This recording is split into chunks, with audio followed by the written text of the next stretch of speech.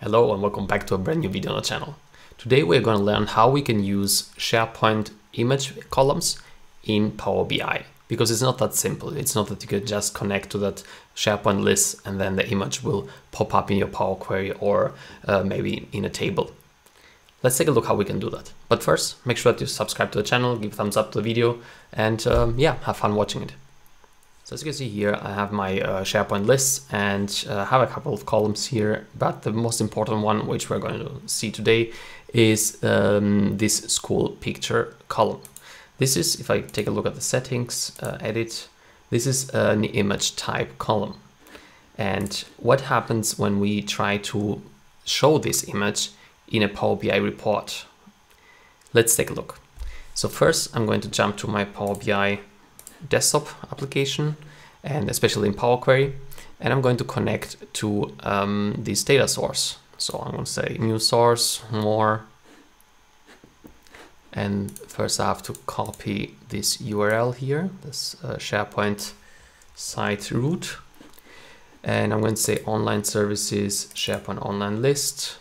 I'm going to paste it in there, click OK, and this is now going to connect to my data source. So pop up the navigator here and ask me to choose a table or a list. So I'm going to select schools. I'm going to say OK. And since we are already in the Power Query editor, we don't need to say transform data. But what we're going to do next is say choose columns. And that way we can choose which columns we want to keep. And I'm going to deselect all of them. I'm going to say I want to keep the ID.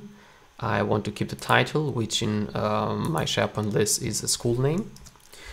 And I'm not going to pull all the columns, so I'm going to say city just to have another column here with a bit of text. And the next column will be our school picture. So there it is. I'm going to say OK. After removing the rest of the columns, we can see here, these are the three columns that are showing similar as on SharePoint, the ID, title, and city. And then we have this school picture column, which if we expand it and select one of the rows, we see here a type of key value pairs. So we have here type, thumbnail, file name, school3.jpg, native file, curly brackets, and so on and so forth. We are only interested in a combination of two of these key value pairs here. So what we need the server URL, which has our SharePoint URL, SharePoint site URL, no, SharePoint URL. And then we need the server relative URL, which has then the site's project management, which are our SharePoint site, and then the rest of the information, which brings us to the image. So how we can achieve that? First, I'm going to transform this column to text, and then I'm going to right click at the header and say split column, and I will say split by delimiter. So if you notice, our delimiter is a comma. I mean, we have a lot of delimiters here, but comma is the one separating the key value pairs from each other. So I'm going to say here, select and enter delimiter. I'm going to say split by comma, and on each occurrence of the delimiter. And then we have here also this advanced option, quote character. So this will also remove the quote characters from the key value pairs. I'm going to say then OK. And this will create now a bunch of columns, as you can see. So as I said, we don't need this one either. Maybe you want to have the school picture name. Let's keep it for now. So I'm going to keep that. The native file, don't need that. The file name. Yeah, here's, for example, the file name. Here's the file name with the ending, so with the file type. It's up to you which one you want to keep. I'm going to keep this one just to have them both. We definitely need the server URL. The school pick field ID, we don't need that one. We need the server relative URL definitely, and then the ID, we don't need that either. So I'm going to delete those. Yes, so now we have splitted them, and I'm going to rename them real quick. So this is the file name. I also wanted to rename my title, which is the school name. This is the server URL, and this is the server relative URL. So now that we have renamed all of our columns, what we can do next is, or what we need to do next is, we need to create a combination of these two.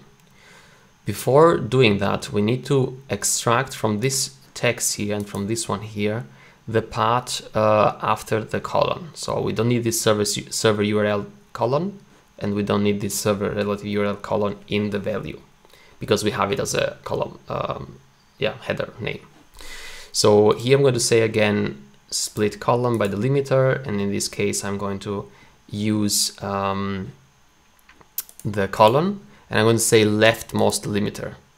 So I want to have these two separated here, because if I say split column by delimiter and say on each occurrence, this will create 3 columns, because after the HTTPS we also have a column. So let's undo that and say split column again, column leftmost delimiter.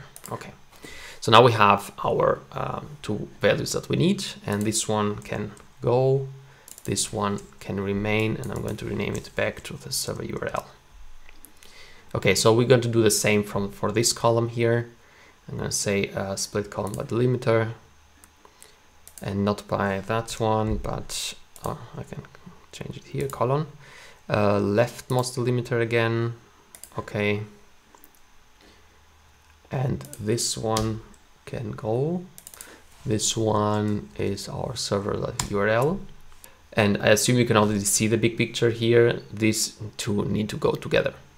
So what we can do here is we can hold down Control and mark both of them.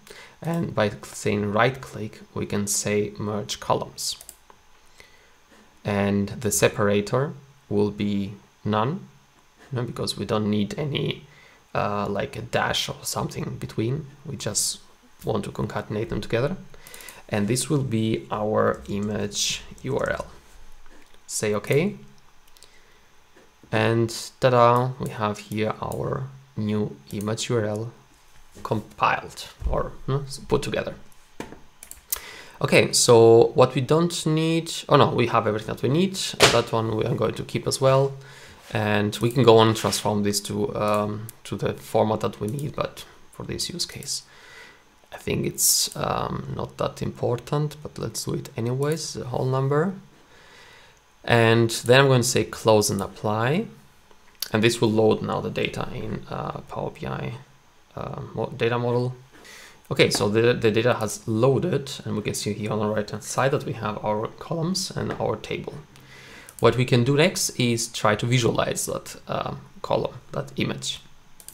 And if we grab a simple table and put here, let's put here ID, let's have here the city.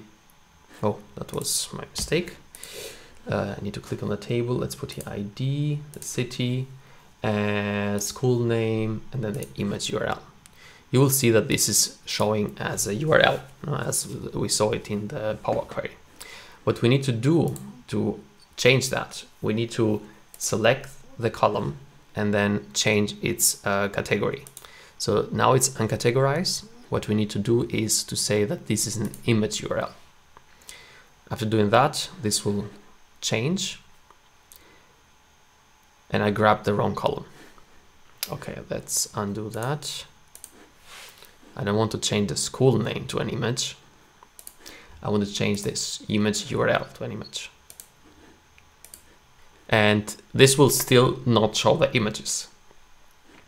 So this problem remains on Power BI Desktop, because when you import the data, it doesn't import on the login on SharePoint. So you log in on SharePoint, it doesn't import, and then it stops there. So you have the data locally on your Power BI Desktop. So now we are saying, okay, for each instance of this row, go to SharePoint and then grab that image. So now it does not do the login and the exchange of the credentials. So that's why the images do not show in Power BI Desktop, or at least I didn't find a solution. But if you publish this, let's remove these totals here. If you publish this to Power BI service, let's save.